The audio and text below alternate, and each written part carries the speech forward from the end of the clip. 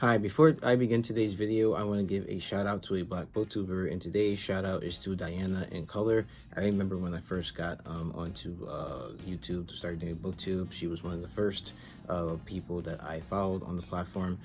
She has been on a hiatus for a bit, but now she's back and she's going to be making videos again, so definitely go check out her channel. She's from New Zealand. She does great book reviews and discussion videos, so definitely go give her channel a look.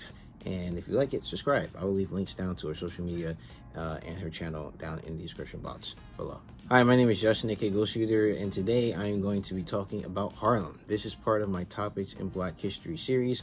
You can find the rest of that in the playlist. I will place actually the playlist to that down in the description box below. So this will be the last video of this week. I'll have a video for you either Monday or Tuesday. I'm not sure if I'm going to take a break for the President's Day holiday. Maybe, maybe not. If I do, then you'll see the next video on Tuesday, which will be a book review. If not, then you'll see a video on Monday about, well, we'll see what that topic will be about. But so today I'm not going to focus on the Harlem Renaissance. That will actually be another video. So we'll be talking more about what happened in the Renaissance and what that was all about in another video. However, today I just want to talk about Harlem itself. The topic for this video was inspired by the short story in the book, Great Short Stories by African-American Writers, by the story The City of Refuge, written by Rudolph Fisher. Rudolph Fisher was born in 1897, and he would go on to get his master's at Brown University and his MD from Howard University. He went on to serve in World War I and would eventually come back and open up an X-ray laboratory in Harlem. While he was a doctor, he would pursue his passion of writing short stories, essays, and novels. And unfortunately, he died of intestinal cancer in 1934, possibly from his exposure to, X-ray radiation at his X-ray laboratory. The City of Refuge, the short story this topic is inspired by, is about a migrant coming from the South to Harlem and his experiences in the city of Harlem for the first time. Before Harlem became famous for the Harlem Renaissance, it used to be occupied back in the day by Native Americans. The land that eventually became known as Harlem was bought by the Dutch from the Native Americans and was actually named after a town back in the Netherlands. The English eventually took over the area from the Dutch, and during the American Revolution, Harlem was actually the site where George Washington won his first successful battle. Moving closer to the present, in 1873, developers began to realize the value of Harlem and began to build there. The area around that time was mostly made of Jews and Italians, but there was a very small population of African Americans, but not many. Now, around the turn of the century, the developers, as they began building there was a huge boom in the need for buildings. Most of the development happening in Harlem was geared towards the upper middle class and wealthy people. And it was mainly for, of course, whites. Now, African Americans did live in Harlem, but they didn't live there in great numbers at this time. They lived there in very small neighborhoods. Most of the African American community were in places in New York City like Tenderloin and San Juan Hill. However, in 1905, the real estate boom became a real estate bust, and real estate agents were trying to get people to fill in the flats and try to make some of their money back. So they began actually bringing in African Americans into Harlem to fill in those spaces. A lot of African Americans began to move to Harlem because of fear of race riots that happened in neighborhoods such as Tenderloin and San Juan. A lot of this movement into Harlem by African Americans was facilitated by Philip Payton Jr., who was called the father of Harlem, and he helped a lot of African Americans move into places that they could afford in Harlem. And then as time went on, the population in Harlem boomed because of the Great Migration, which we talked about in another one of my videos in this series. So a lot of people were coming from the South and they were coming north, and a lot of them came north to Harlem. Now, as more blacks began to come into Harlem, property values began to drop just because of the presence of African Americans. So a lot of whites began to move because the values of their properties were dropping, opening up more spaces for African Americans to move in.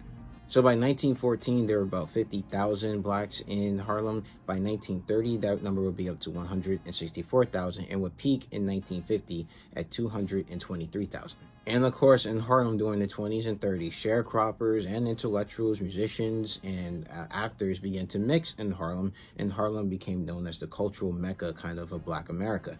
And this is where the Harlem Renaissance begins, and it's not really most of the people who were like the shakers and movers of the Harlem Renaissance, the famous people.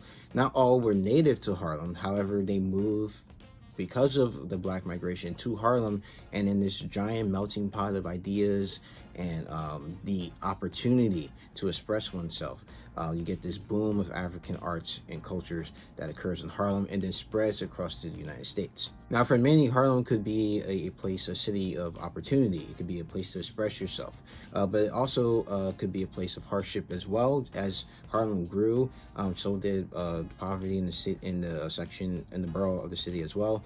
Unfortunately, because of discrimination, a lot of Blacks living in Harlem were living at poverty wages, and of course, things like crime began to increase as the population increased as well. Before the 1960s, there would be two race riots in Harlem, one in 1935, where the rumor of a Puerto Rican being beaten and possibly killed by police officers caused people to riot. Even though the rumor turned out not to be true, it was found that the cause of the riot was motivated. The people of the crowd were motivated by the discrimination and the hardship in Harlem at the time. And then also another riot happened in 1943 when an African-American soldier was shot by a policeman.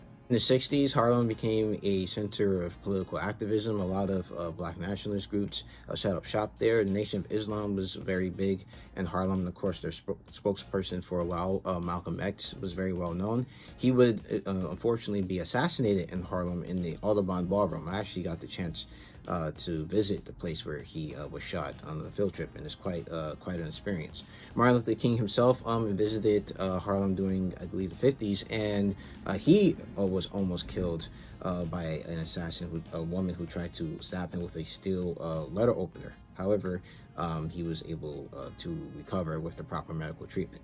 Now, like every city, Harlem had its ups and downs. The 70s was the hardest for Harlem as property values dropped, and also the population of Blacks in the area dropped as well. But Harlem has since made a comeback, and today the issues there that they are dealing with is gentrification.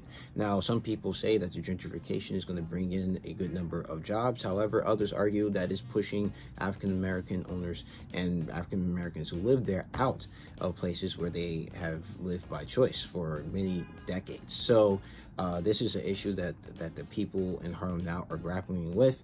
But the legacy of what African Americans have done in Harlem, the art and the books that have come out of Harlem, the legacy is still there, and it still impacts us today in the books we read and the art that we consume. And Harlem itself, the people there, are also still carrying the banner for those African Americans who produce such great works and legacies that we still reverence and inspire us today. So that's the end of this video. Let me know how I did in the comment section below.